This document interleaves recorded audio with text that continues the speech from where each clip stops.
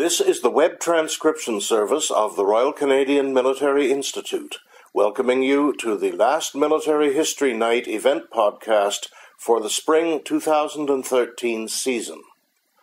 On June 12th, RCMI member Peter Moon spoke to us on his experiences as a child growing up in wartime England.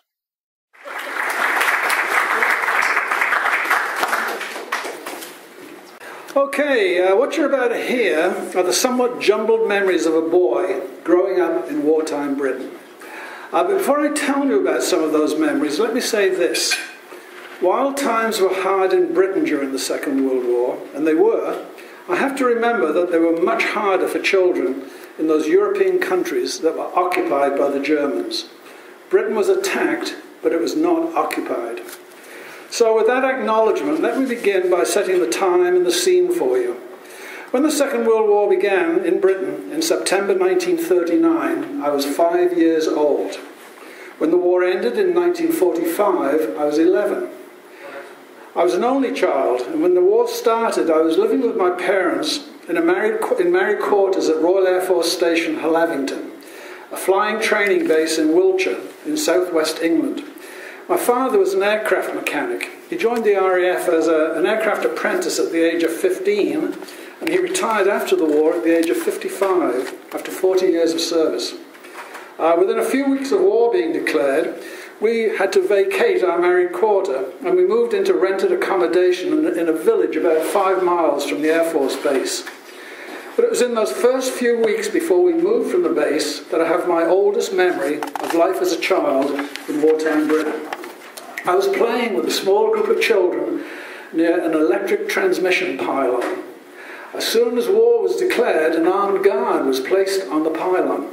He was an airman armed with a Lee Enfield bolt-action rifle with a bayonet attached to it. We kids thought that was pretty exciting. For us, it meant we really were at war.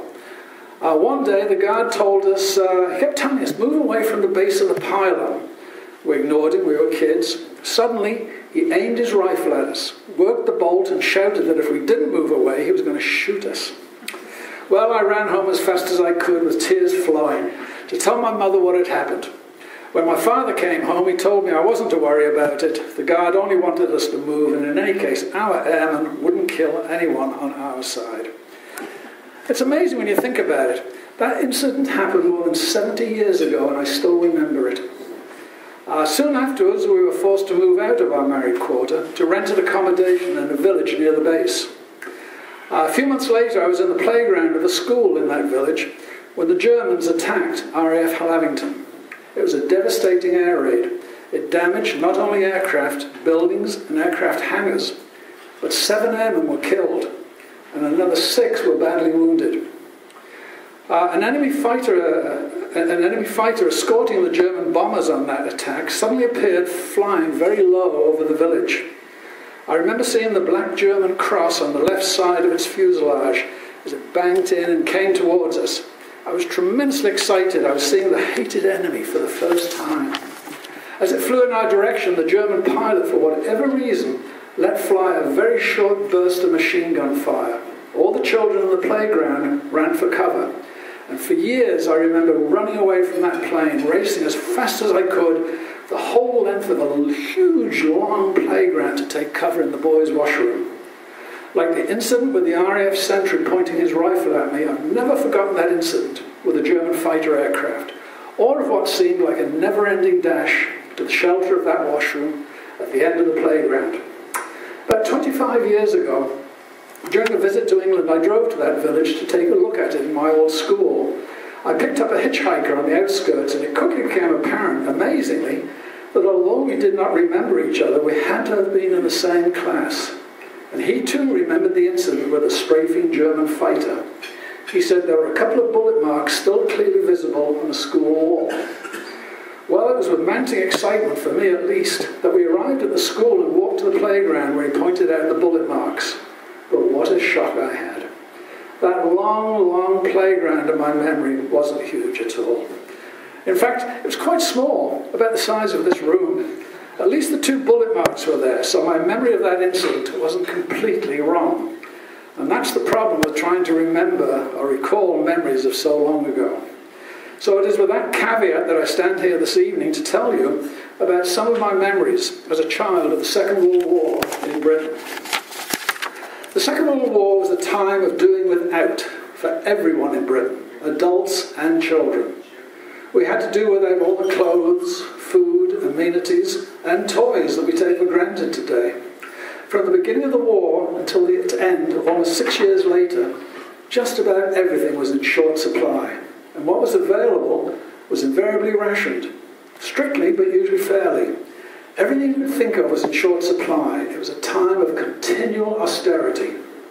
Even coal, electricity and heating gas were rationed. Gasoline, of course, for the average citizen was unobtainable, except on the black market with its attendant risk of prosecution. I've hardly grown since I was 12, and it was a nightmare for my mother to get new clothes and shoes for me, as I quickly outgrew what I had. It meant not only finding bigger sized clothes and shoes, and that was difficult enough, but she had to accumulate the precious clothing coupons required to get them. Materials and fabrics were needed for the armed forces and emergency services. To help them, the civilian population had to do without. All boys, for example, to save on material, had to wear short trousers until they were 11 years old. I have a wartime photograph of me wearing my first set of long trousers, standing next to my proud mother. I was about to enter high school for the first time, and I had my first pair of long trousers. That photograph was taken to be mailed to my father, who by then had disappeared, somewhere in the Far East with the RAF. We knew he was alive, but we didn't know where he was or what he was doing. We got occasional brief letters from him, with words often cut out or blacked out of them by the wartime censor.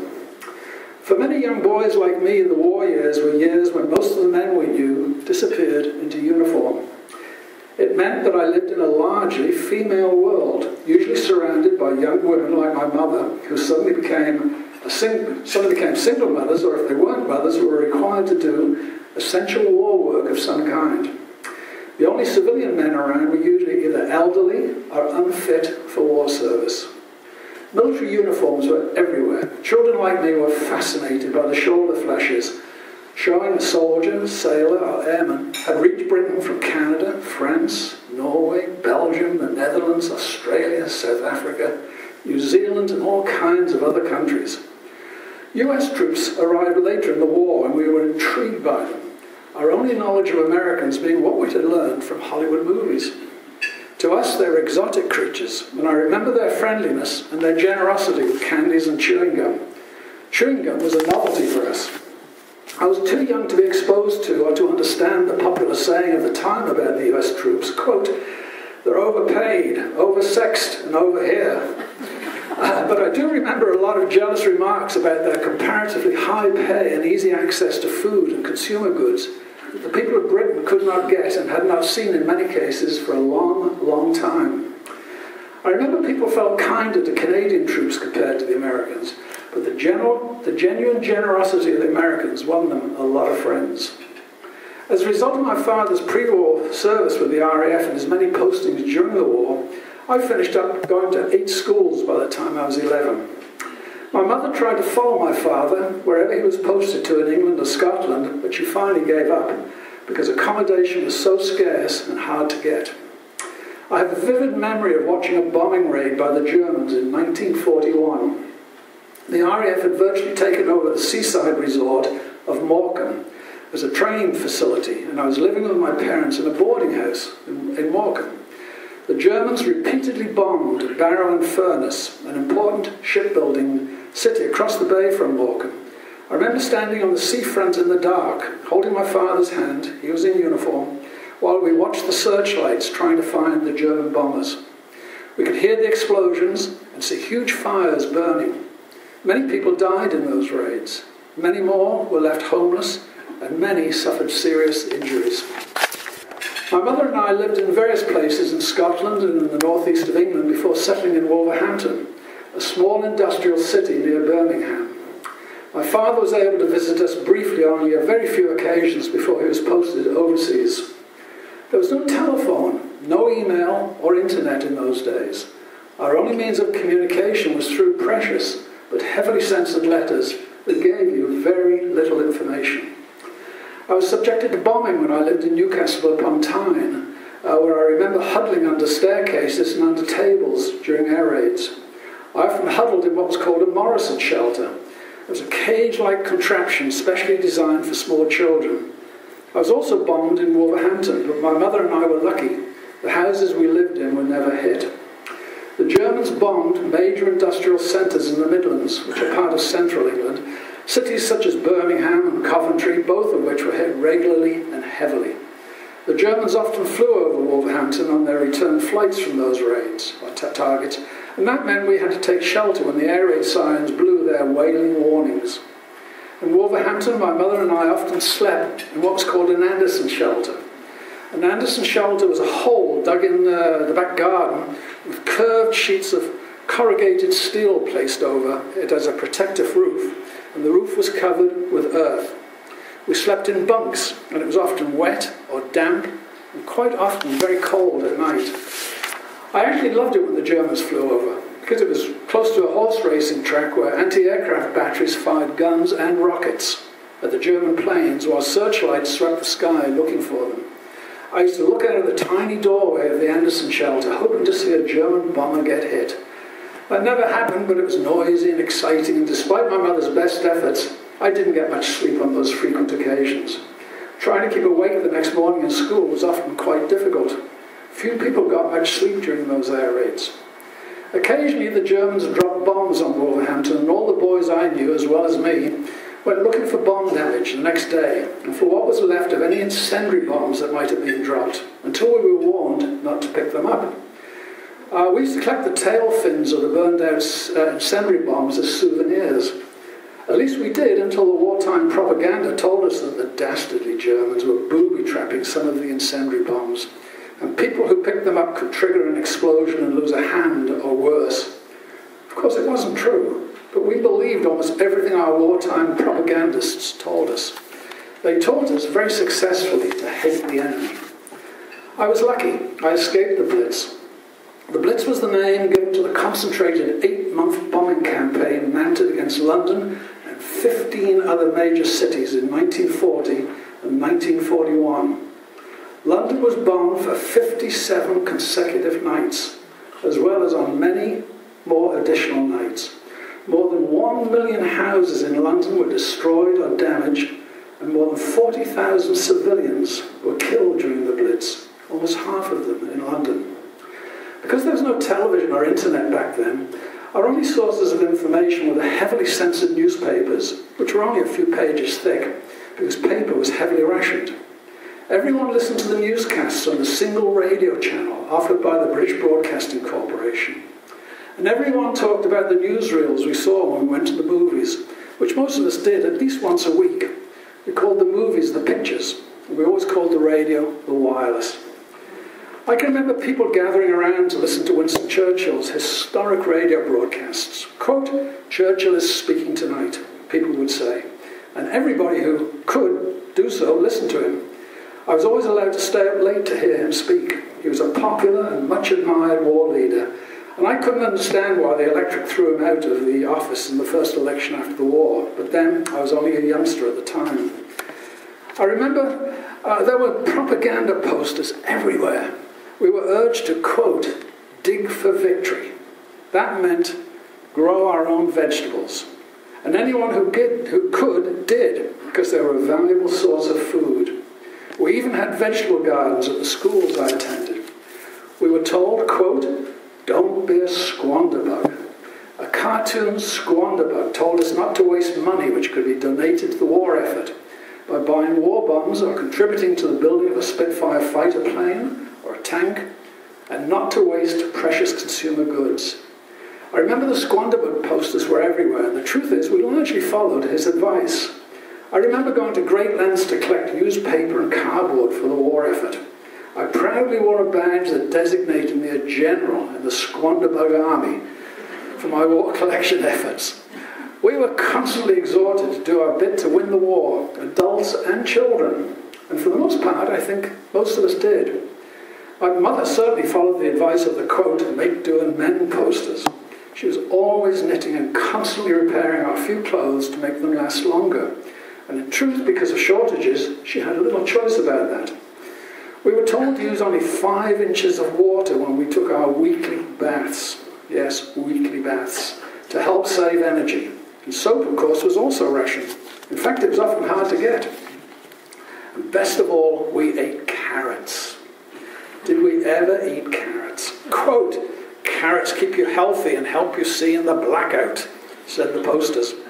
We were told carrots were the secret behind the success of the RAF fighter pilots. The pilots, we were told, we really believed it. He ate prodigious amounts of carrots so they could see in the dark and shoot down German bombers. The newspapers were full of interviews with pilots who attributed their nighttime successes to their carrot consumption. The propaganda machine promoted that blatant lie because the secret to the pilot's success was really radar, which for most of the war was a very big secret. And I remember the blackout. We had to avoid giving any help to the German night bombers, and that meant ensuring that no light came from our homes at night. Everyone had thick, dark curtains that blocked out every bit of light. The blackout meant no street lighting, very heavily dimmed vehicle lights, and no lights in store windows. In fact, basically, no lights. A light anywhere could bring a sharp and familiar "put out that light" from a policeman or an air raid precautions warden. People who didn't comply could get fined, and they did get fined. The blackout was serious business, and people took it seriously, even kids.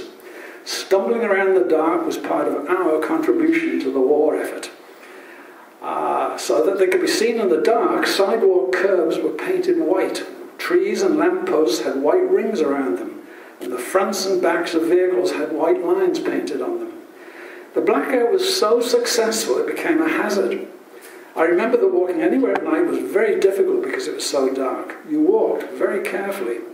In the first 6 months of the war, more than 4,000 people died on Britain's roads, and almost 3,000 of them were pedestrians, many of them children. People were knocked down by vehicles, fell down holes, and drowned when they fell into water in the dark. Very few people had flashlights. We called them torches. And if they did, the batteries for them were very hard to get. They were nowhere near as bright as flashlights are today, and the batteries did not last for very long. We had few toys, and we had to use our imaginations when we played.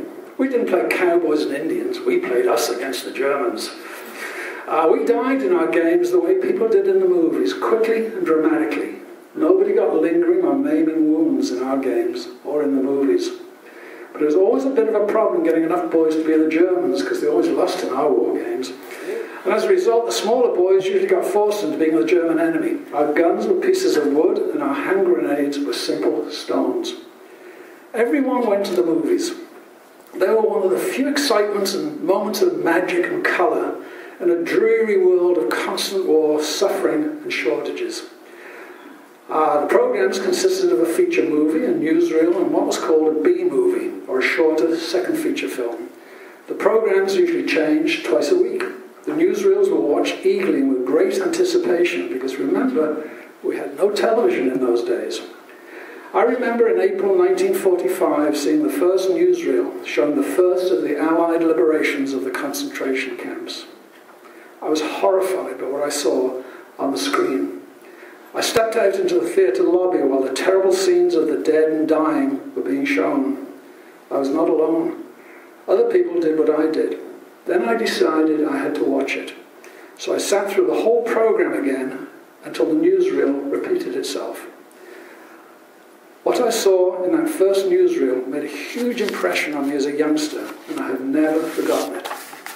When the war was over, I talked with my Uncle Harry, one of my father's brothers, about the concentration camps. Harry was one of my boyhood heroes. He survived Dunkirk as a young soldier of 17. He won a military medal for bravery in the field in the Netherlands and went into Belsen concentration camp on the second day of its liberation. The memories of Dunkirk and Belsen stayed with him until he died, but Belsen was the most powerful. He said he could never forget the appalling sights and sickening smells and the terrible urges he had to kill every German in sight while he was in the camp. Looking back with what we now know about post-traumatic stress, I don't think he ever recovered from his experiences as a young soldier. When I was preparing this talk, now Harry died a long time ago, but I have his military medal and the diary he kept when he fought in France, Belgium, the Netherlands, and Germany. I read it occasionally, and I always find it an emotional experience. When I was preparing this talk, I spent a couple of days jotting down notes about things I remembered.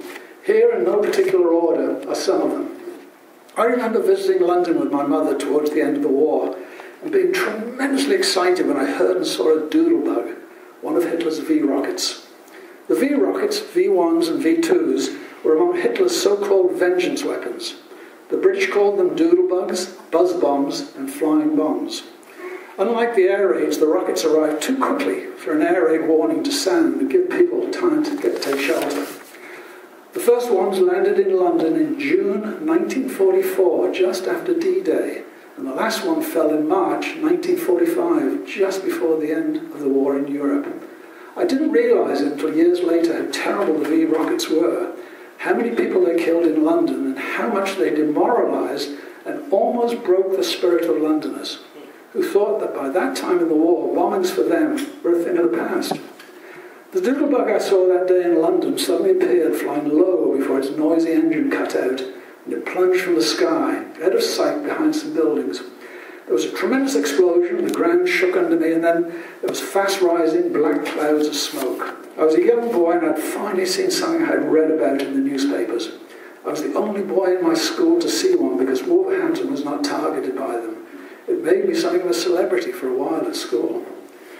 The V-rockets hit not only London, but Southampton, Portsmouth, and Manchester. They killed more than 6,000 people, including children, and injured almost 18,000 people, as well as destroying thousands of homes. In total, the death rate across Britain from German air raids and rocket attacks during the war was 61,000 people killed.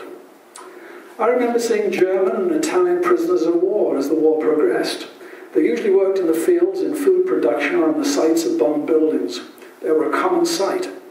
Italy switched sides in 1943, and we used to talk to the Italian prisoners. At the end, they did not have armed guards, and they were so friendly, looked so inoffensive and so obviously homesick that we invariably felt very sorry for them. The Germans always had armed guards, and we hated them. We never smiled at them, and we never talked with them, even though they tried to talk to us. Both the Germans and the Italians wore big round patches on their uniforms to make them stand out.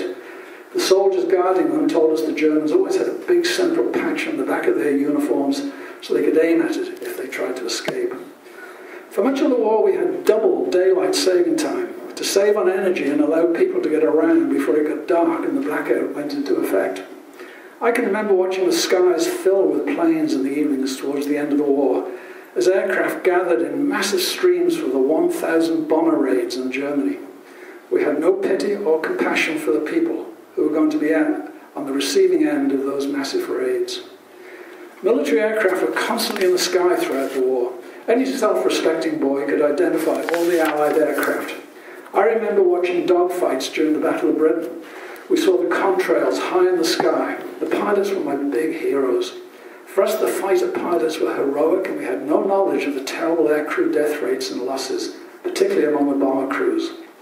Aircrew and bombers were the nice guys who used to give me candy, prized chocolate bars and butterscotch issued to them when they went flying.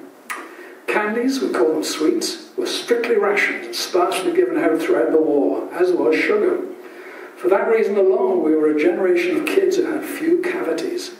As a child, I was allowed to buy no more than 12 ounces of candy a week. In fact, the strict rationing of most foods made us very healthy children, because we didn't overeat, and what we were able to get to eat was, by and large, healthy food. There were no such things as junk food or soft drinks full of sugar. There was no gasoline for private vehicles. We walked everywhere. And when we had to, we used public transport. There were very, very few overweight people or kids in Britain during the war. Rationing of many foodstuffs continued long after the end of the war. I did my compulsory national service in the Royal Air Force from 1952 to 1954. And when I went home on weekend passes, my mother always implored me to remember to bring with me the food ration coupons I got with my leave passes. Sugar and candies stayed rationed until 1953. Food rationing of all kinds did not finally end until 1954.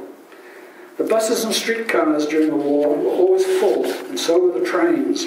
As a boy, I was expected to give up my seat for an adult, particularly to women and the elderly. Kids don't do that today, do they? We raised rabbits for food, and I remember being saddened whenever we used to eat one of the lovable bunnies I'd spent so much time feeding. But rabbit meat was a treat. I left killing them to my mother. I remember eating when it was available whale meat and horse meat, which were not rationed. I didn't like the whale meat, and my mother finally said it wasn't right to eat horses. I was sorry about that because horses tasted a lot like cows to me. I was a youngster with a hearty appetite. We ate lots of vegetables because they were not rationed, and we grew a lot of our own in the garden. Children got free milk, cod liver oil, and orange juice. I remember my mother forced me to swallow a teaspoon of cod liver oil every day. It tasted awful, and I hated it. We got free milk at school and free lunches through a wartime feeding operation called British Restaurants. Eggs were heavily rationed. They were a rarity. We got powdered eggs instead. We also ate a lot of powdered potatoes. The important thing was that we didn't go hungry, and we ate a generally healthy diet, a far cry from what children in Britain eat today. They are now the most obese of all children in Europe.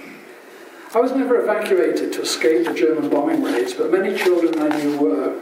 They had to leave their homes in heavily bombed areas and live with foster parents in cities and towns and villages, far from their homes. Some did not get home for years. In all, 1.6 million children were evacuated under the official evacuation schemes. Many were treated with great kindness. Others were exploited, sexually assaulted, physically abused, and treated with great unkindness. It was all in the luck of the draw. Remember, all of this took place at a time when the only means of communication for most people was by writing letters.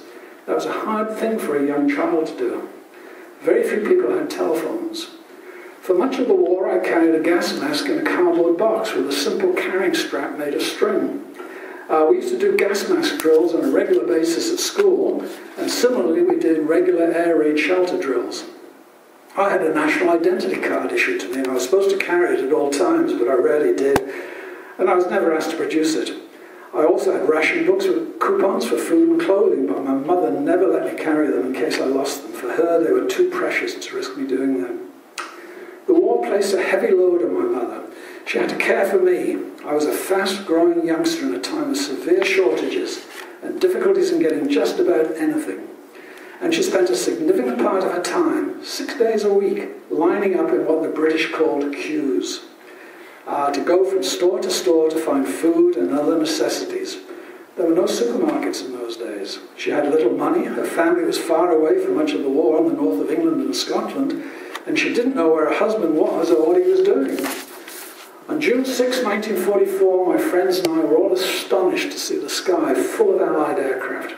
The aircraft had 3 white stripes on the wings that we had never seen before. We talked excitedly about it when we got to school. We soon found out the reason. June 6 was D-Day.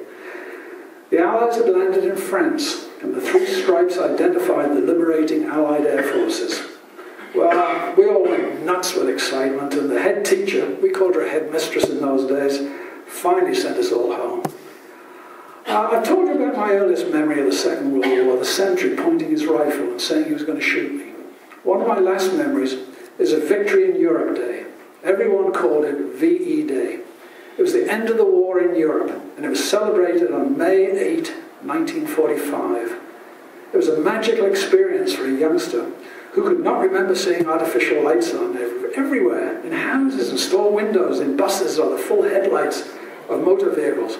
That night, nobody shouted, "Put out that light." The blackout was gone forever. For much of the war years, one of the most popular, inspiring songs was called "When the Lights Go On Again All Over the World." Well, on that wonderful evening of Victory in Europe Day, the lights did indeed go back on again. I was almost 11 years old, and my mother and I went that historic evening to downtown Wolverhampton, where there was a huge bonfire and thousands of people singing and dancing and celebrating, and the main square seemed to me to be ablaze with artificial light. Those lights dazzled me, and I've never forgotten them or that night. When we got home, I leaned out of my bedroom window and gazed down the street and looked with wonder at the movie theatre with its brightly lit red neon sign saying Odeon. The next day, most of the public lights and the store lights were all out again. And so was the Odeon movie theatre sign. The war was over, but we had to save energy. My mother and I had to wait until shortly after VJ Day, Victory Over Japan Day, on August 14, 1945, to find out that my father was on a tiny group of atoll islands in the Indian Ocean. They were called the Kokokili Islands, and they were midway between what was then Ceylon, present-day Sri Lanka, and Australia. The RAF had landed on them from warships in 1944 and quickly set up a vital airstrip that allowed Allied aircraft to fly for the first time during the war between Ceylon and Australia. I remember my father coming home a year after the war ended, and he was someone I really didn't know that well. My mother had been the head of our two-person household for several years, and he was a stranger to me. It took a long time for us to forge a meaningful relationship. A lot of my friends had similar experiences with their fathers. A lot of women found it difficult to relinquish their position as head of the household to a man they had not seen for years, while they struggled to keep things running at home. Many of the men came back home changed forever by what they had seen and done while they were away. As a child, along with millions of other British children, I had survived the greatest war in history. But in Britain's armed forces, and the figures I'm going to quote are for the British forces alone, they do not include Allied losses. In Britain's armed forces, more than 264,000 men, that's more than 250,000 men, and more than 600 women were killed. And of those who died, 3,500 were under 18 years of age. There were 18 boys who were in the armed forces who were only 14 years old. In the merchant navy and the fishing fleets, 30,000 men were killed, and 1,200 members of the elderly Home Guard died on duty. On the home front in Britain, a total of 61,000 civilians were killed by enemy action. Of those 61,000 civilians, almost 8,000 were children under the age of 16. Those 8,000 children accounted for approximately 1 death in 8. Another 8,000 children under 16 were seriously wounded by enemy bombing. Thousands of children were left to grow up without a father or a mother. Thousands more lost grandparents, brothers, sisters, and other relatives and friends whose loss would diminish their lives forever. I was one of the lucky ones. I lost no one close to me. I also think I'm lucky because I have, 70 years later, so many memories of a very difficult but truly inspiring time in British history. And so with that thought, thank you for letting me share some of these jumbled childhood memories with you this evening. I hope some of them were of interest to you.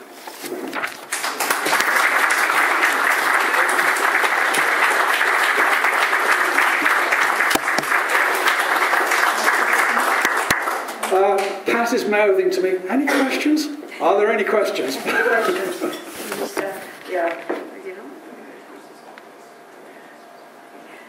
Anybody has a question, please start now. There you go. Yes? Not a question as much as a comment, perhaps. Coincidentally, yes, just in case you can't hear me. Coincidentally, I've just been reading a wonderful book called Millions Like Us, which is accounts of women's lives during the Second War in Britain. And much of what you have talked about tonight parallels closely with the experiences. This includes also women, of course, in the forces and so on. But I commend that book to any of you who are interested in such things. Millions Like Us. Of course I can't remember the author. Anyway, thank you very much for this evening. I enjoyed it very much. Thank you.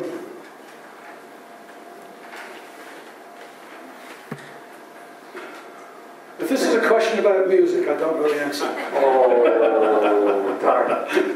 Well, in our RCMI show in October, we're doing a selection called Songs That Won the War. Yes. And in the wireless, can you remember any of the songs that you heard when you could hear the radio? Oh, yes, I do. I mean, you know, Vera Lynn, of course, the Force's sweetheart, who's still alive, amazingly. Oh, yeah. And I can send you by email a whole bunch of those songs, and they're my era. I mean, I was a kid, and even when I went into the Royal Air Force to do my national service, those songs were still being sung. And compared with music today, they just have a melody and a tune and some words. I like them. Me too. Come to the show in October, because we have some very interesting things happening. Yes?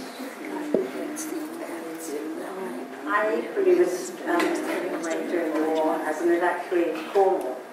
And I remember very much all the Americans that came in. And we loved them. We thought they were gorgeous. But the one thing we had to do was sing songs. And we had to act and do shows for them. And the mothers, who had the pavilion in Penzance, occupy that, and we actually did shows. And one of the American forces came up and said to the leaders, would they do it for us, just on our own? And we did. And I thought they were wonderful because they used to throw sweets up to us. So our memories are great. But we lost our house in London during the war. It was incendiary bombed and the whole house went. So that's why we were taken to Cornwall. And were you lucky? The people that you stayed with, did they treat you well? Absolutely. Well, you were lucky, yes. Yes, we had a wonderful time. And did you stay in touch with them? Yes. Yeah, always. that's right. Yes. Thank you for your talk. It was the most interesting. Peter, English school children have always had a fairly large sports program and do an awful lot of hiking and moving around in the school year. Was that curtailed in the Second World War? No, well, not in my personal experience. During the war, we went to school 5.5 days a week. So usually Wednesday afternoon was a compulsory sports afternoon, and you did classroom work on a Saturday. I've never, I hate to say this about Canada, but I've never liked sport in North America. It's too cutthroat for me. We played the game, and it was a fun. We played inter-house games. So I belonged to a house. We had to field 4 teams. The best team, the top-notch guys, the soccer players, the cricket players, they got 2 points if they won. But the real terrible players in the 4th team, if they won, they got 2 points for the house too. And I liked that idea. Similarly, when I went in the RAF, it was a 5.5-day work week. Every Wednesday afternoon was compulsory sports, and we had to go in uniform on Saturday until noon to work. Then I joined a union when I was up at Globe and Mail, 35 hours of overtime.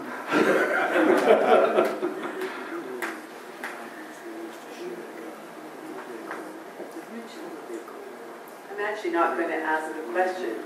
I wonder how many people realize there was rationing here in Canada. Yeah, there was. There's a very famous patisserie here in Toronto. It was called Patisserie Française. And it was originally on Yonge Street at St. Clair, and then they tried to go over to Bayview. Mr. Meunier was in court all the time during the Second World War saying, but I need the ce n'est pas possible, cuivre, patisserie. And he was always found to be buying black market because there was rationing here too. I don't know, I didn't hear that actually from my grandmother.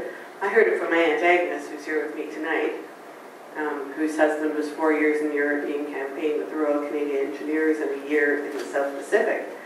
But we had rationing, and I don't think most Canadians even think about that.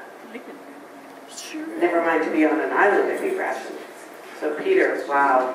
Actually, during the Second World War, yes, the black market was a bad thing, and it was a pernicious thing, it wasn't fair. It also played a useful role because it allowed people to get things at a price that were not available elsewhere. It was not frowned upon by all of society except for the worst parts of the black market.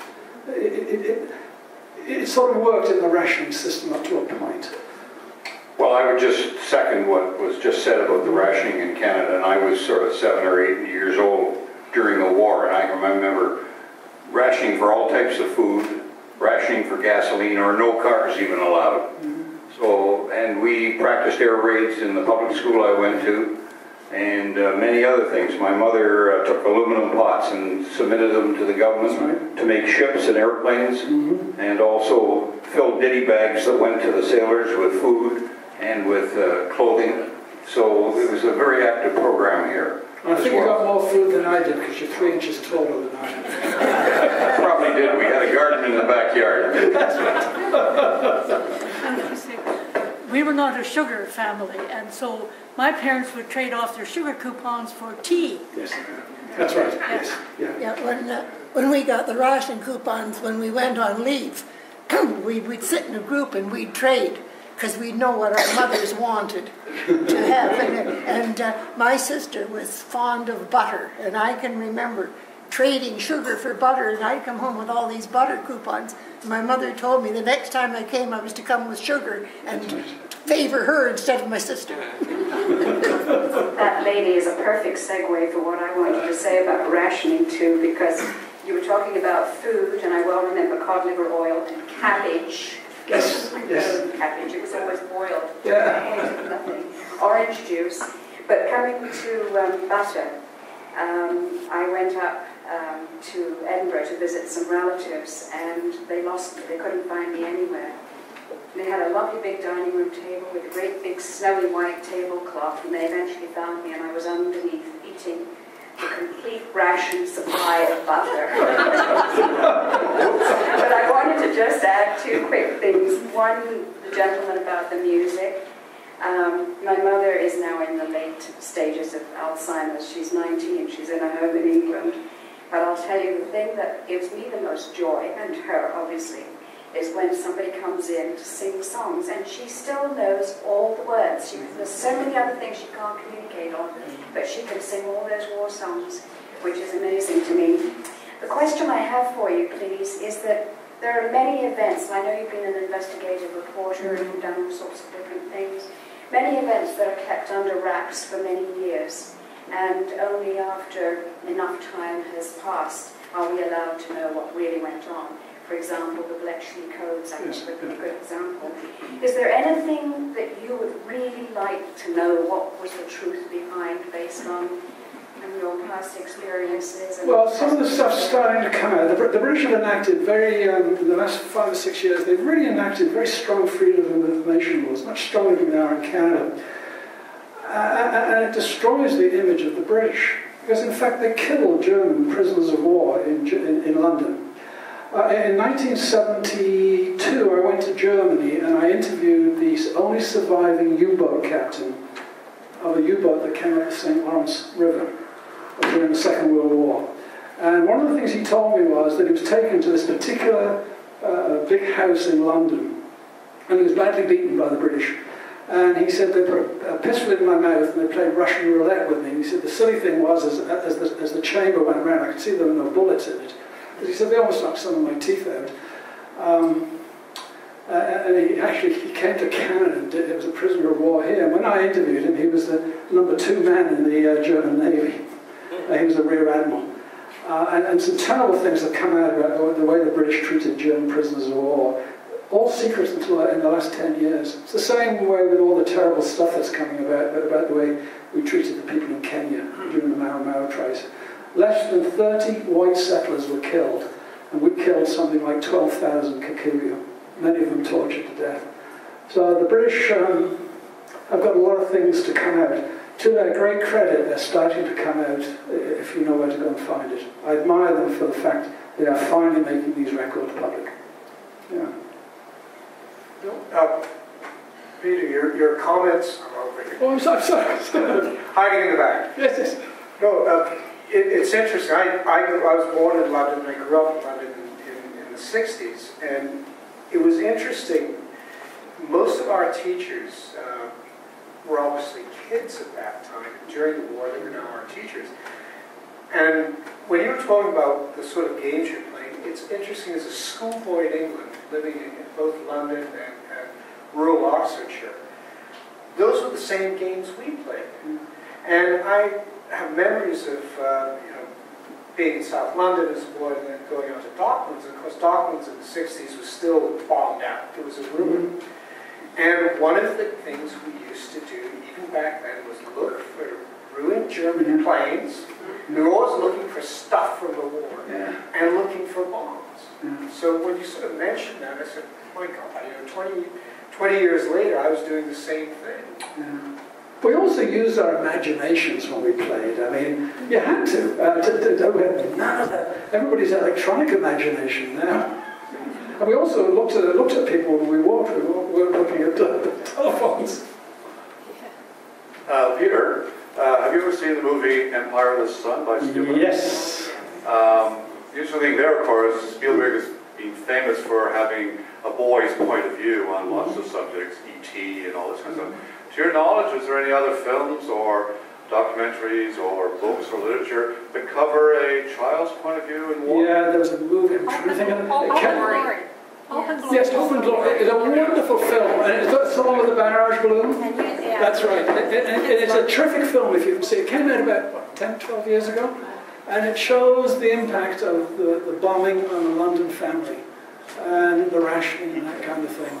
And that was it's very true to what I think real life was at the time. You had a touch of it during On Which We Serve, when the two petty officers come home on leave, and one was going to stay over with his maid at the house, and they round the corner, and the whole house was demolished. It was a very riveting scene, but you didn't sort of catch the civilian point of view. It was from a military point of view, that film. But any other things that cover that subject? Well, there are movies. I mean, I can't think. Like I'm going to send the songs to Guido. I'll try and find something for you on that, because there is some amazing stuff. The other thing that really strikes me is how naive we were, adults and children, because we certainly didn't have the avenues of information that we've got today. You believed government. You believed everything. We were very patriotic, no question about that. But you just didn't know what was really going on.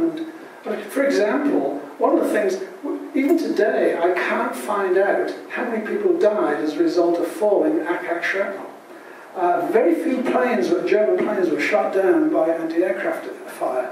But the studies showing the files are coming out. The War Office thought it was very important for the morale of the British that we shoot at German aircraft. But that stuff all went up and came down. And people were killed by it, there's no question about it. And a lot of damage was done by it when it fell. But it was important to keep people's morale up. Peter, just to say, I was evacuated to Bear Green in Dorking. Yes. Saw the Battle of Britain, and my father got a little bit worried. My family's from Ireland, so I went to Ireland, and a neutral country, and I used to spend hours walking on the beach, and it was wonderful. I had the beach to myself. When I went to Brighton, when I came back at different times from Ireland to London, it was quite funny because I used to go down to Brighton, and there would be a small spit of sand, a sandwich between barbed wire. That's right. And you used to feel, funny the English, they were like crowded together, whereas we had miles of beach. And that was my experience there. And I was in a care home. Some of my work took me into a care home. And one of the things that was said here tonight is that songs that animate people who are in care homes. And I can tell you, there was children that came with origami for the residents, and they were interested but not excited. But on the old Joanna, excuse me, they would tingle out or roll out the barrel, and everybody came to life.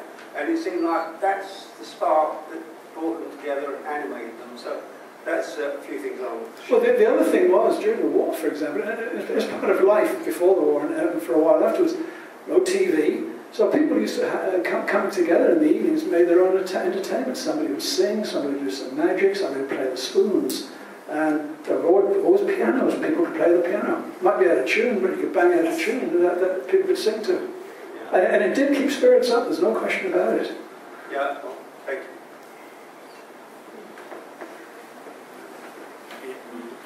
you. Churchill said that the truth was so precious that it must be surrounded by a bodyguard of lies. That's right. There is a book by that title that deals with this subject. I don't remember who the author is, but the title is A Bodyguard of Lies. If anyone's interested, they can look it up. And the first casualty of war is the truth. The truth. That's right.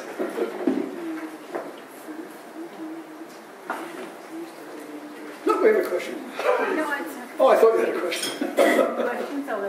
This isn't a question, it's just a comment, because I too was a child in England during the war, and actually Peter and I lived about 12 miles from each other. We didn't know each other. Well, we didn't know each other then. It was really interesting. But my memories were a bit unique. My mother was a Canadian who had married an Englishman and went to live in England in 1932. And the consequences of that was my mother would often entertain. We lived in Cornwall, by the way, in Portreath, which I visited just a month ago for the first time again. And my mother used to have teas, and she would invite all the Canadian soldiers and the airmen who were at local bases to come and have tea with her. And she said she never saw them a second time. They always died because they were up there in the Battle of Britain and never made it back or crashed. The second memory I have is on VE Day. I got my first orange. We'd never seen an orange. And the town was handing out oranges. My mother said, take your little brother down and go get an orange. And I was 7, he was 5. We headed out, and I was so excited about these oranges that I came roaring home to my mother, and I said, look, Mommy, I've got 2 oranges. She said, darling, where's your little brother? And the third memory is something quite unique. Because we were Canadian, at the end of the war, right at the end of the war in November, we were sent back to Canada, even though my mother didn't want to leave, because my father was posted at that time to Ceylon. And we were told we had to leave. Anybody who had a passport to any other country and could be sent back to that country, there was more food, we were sent away. And so we were told about this rather quickly. My mother was told. She sold off everything. And we were going to a little school in Wiltshire where the nuns, who were supposed to have taken a vow of poverty, but boy, did they like all of our belongings. And we sailed on the SS Shandon, November the 11th, 1945. And we didn't see my father again for 18 months after that. But my mother had no choice. And that was an unknown fact about those of us who were well, we were British, that was the thing. We had British passports. But because of my mother's passport, we were sent back to Canada. And that brother became a major in the Royal Canadian Air Force aircrew. Thank you very much, Peter. It was a really interesting talk and very interesting.